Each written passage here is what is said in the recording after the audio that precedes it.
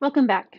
In this video, we'll summarize our observations on determining the number of solutions of a linear system. The row echelon form or reduced row echelon form of the augmented matrix AOG of a linear system with coefficient matrix A has one of three forms.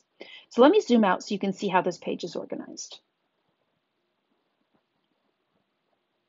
So notice that I have three example matrices, 1, 2, and 3. As we know, a linear system can have either no solutions, a unique solution, or infinitely many solutions. So each of these matrices represents one of those situations. Let's figure out which.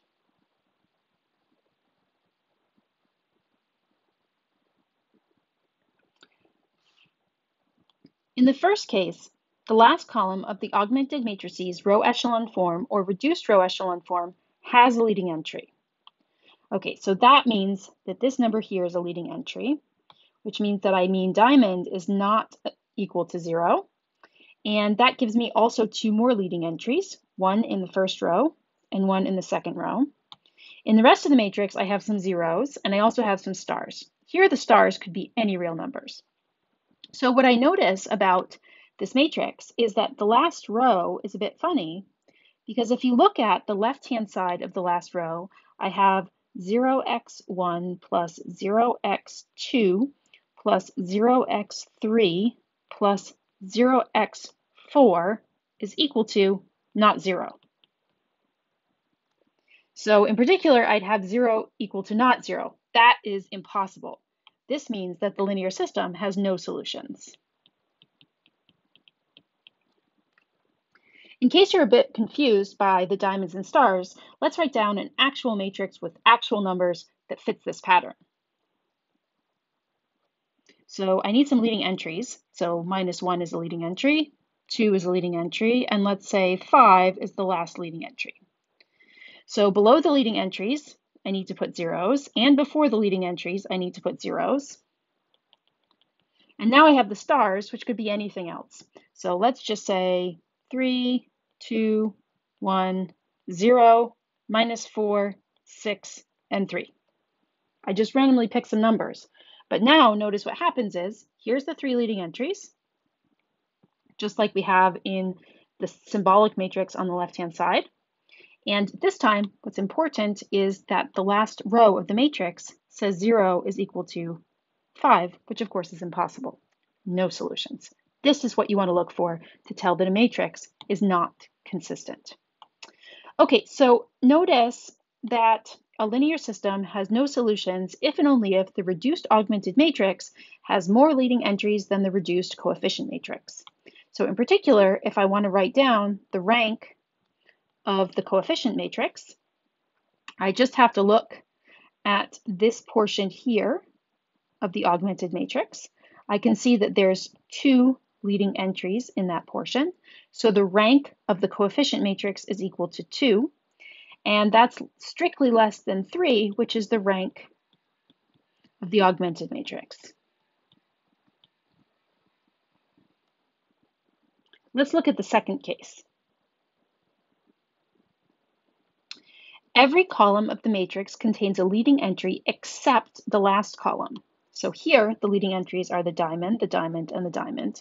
Again, I'm going to say that diamond is any real number except 0, and the stars could be any real number. Here, notice that the system is definitely consistent.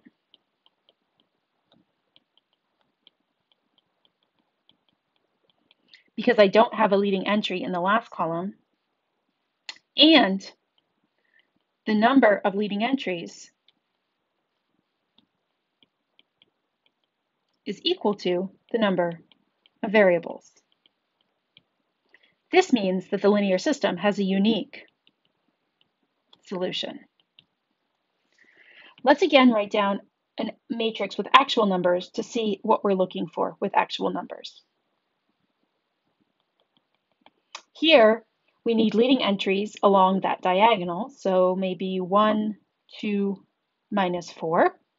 I need zeros below the leading entries and in front of the leading entries. And everywhere else, I could have any numbers I want. 3, 3, 3, 3, 3, and 3. There's a good matrix that matches this pattern, and any linear system associated to this augmented matrix must have a unique solution. Notice that a linear system has a unique solution if and only if the reduced coefficient matrix has the same number of leading entries as variables. So let's look at the rank here of the coefficient matrix. The rank of the coefficient matrix in this case is equal to 3, which is exactly the same as the number of variables. There's nothing important here about the number 3. It's more that the rank of the coefficient matrix is exactly equal to the number of variables in the linear system.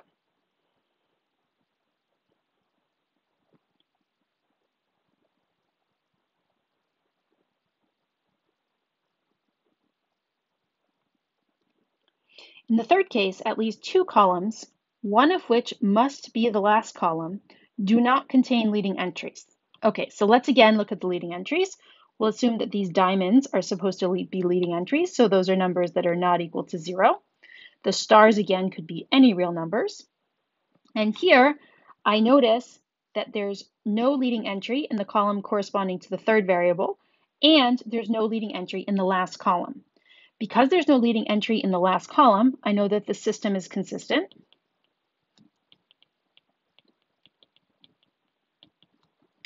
And because there's another column without a leading entry, I know that there's a free variable.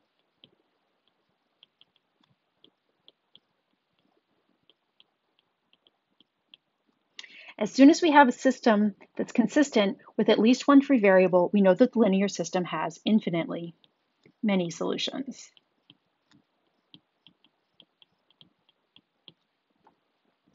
Again, let's quickly write down a matrix that would satisfy this. So I need to make sure that I have leading entries, 1, 1, and whoops, say 1. I need to have zeros below the leading entries and in front of the leading entries, and I can have any number anywhere else. So 3 minus 1, 2, 4, 7, 1, 1, 1.